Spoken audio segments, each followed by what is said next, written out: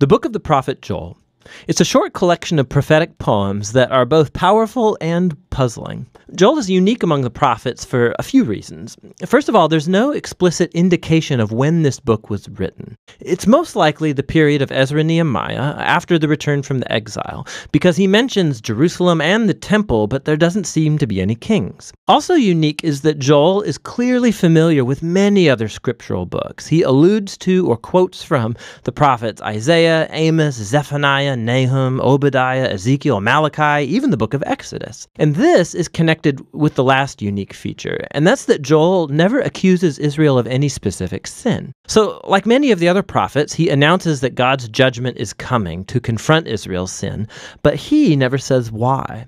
And that's most likely because Joel assumes that, like him, you have been reading the books of the prophets, and so you already know all about Israel's rebellion. Now, altogether, these three features help us understand this fascinating little book, that Joel is a biblical author who was himself immersed in earlier biblical writings, and his reflection on them helped him make sense of the tragedies of his day, but also they gave him hope for the future. Let's dive in and we'll see how this book works. In chapters 1 and 2, Joel focuses on the day of the Lord. This is a key theme in the prophets, and it describes events in the past when God appeared in a powerful way to save his people or confront evil. Think about the plagues in the book of Exodus. But the prophets saw in these past events pointers to a future time when God would again confront evil among his people, but also among the nations, and bring salvation to the whole world. And so here, in chapters 1 and 2, Joel has brought two parallel poems together that focus on this theme. So chapter 1 is about a past day of the Lord. He begins by announcing a recent disaster that a locust swarm has devastated Israel. And his description of the swarm recalls the day of the Lord against Egypt. Remember the 8th plague from Exodus chapter 10.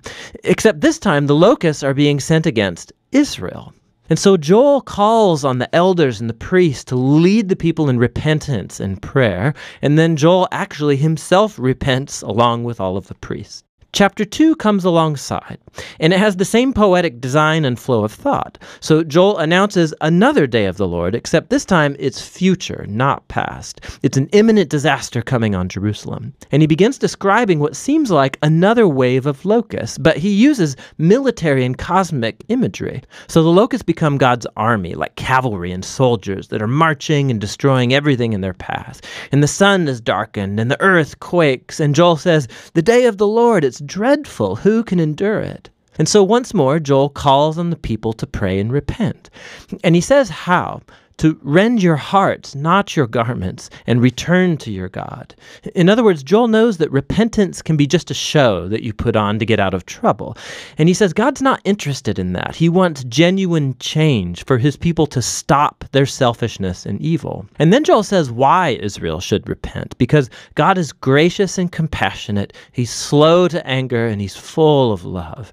He's quoting here from the book of Exodus about how God forgave Israel after they made the golden calf.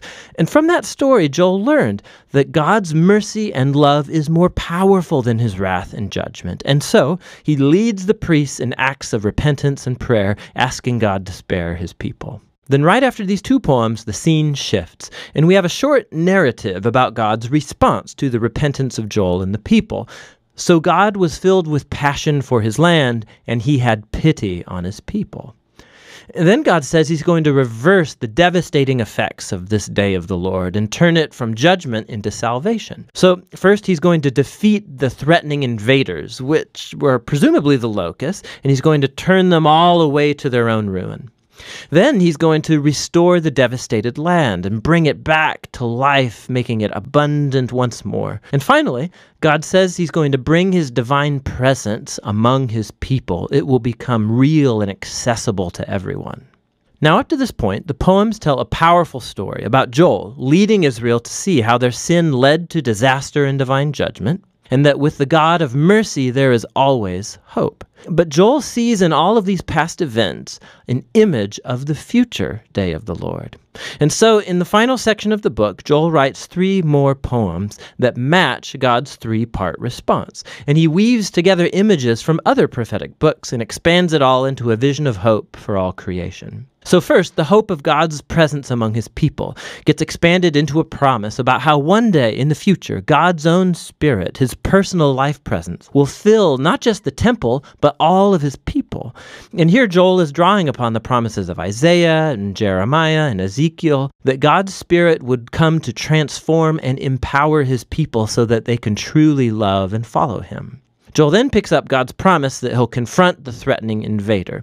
And Joel sees in these ravaging locusts a similarity to the arrogant, violent nations of his own day that ravage and oppress people. And so he draws upon the promises of Isaiah and Zephaniah and Ezekiel about the future day of the Lord, when God will confront evil among all the nations and turn their violence back on themselves, bringing justice to right all wrongs. And finally, Joel picks up the images of the land's restoration, and he sees here a hope for the renewal of all creation. So he draws on the promises of Isaiah and Ezekiel and Zechariah that God's final day of justice will be followed by a restoration of the entire world, a new Eden, where God's presence in Jerusalem will flow out like a river and bring about cosmic renewal. And so Joel's poem ends with God's forgiveness and mercy opening up a whole new creation. And so this little book of Joel, it explores profound ideas about how human sin and failure wreak such devastating destruction in our world,